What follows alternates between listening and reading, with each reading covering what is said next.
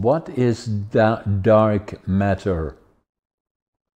Yeah, so it's an unknown phenomena, and it's just the void in between space and stars. That was a Okay. pretty fun.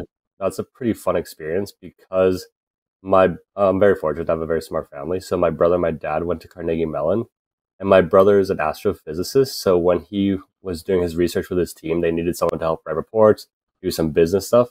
So Right. that's where he reached out to me, and I got to go there, play with, play around with some of the coolest science equipment I've ever seen. So they use a super telescope called Illustris, and what it did was it would just map out the galaxy with projections, so you could see very far, and you can kind of project where like meteors are, planets are going, and all that stuff.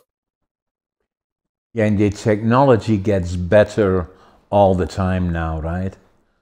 Oh my god, yeah, like, and that was years ago. I can't even imagine what kind of technology they have at this present moment. I'm glad they do, but I'm sure it's insane. Like I'm sure it's awesome to use.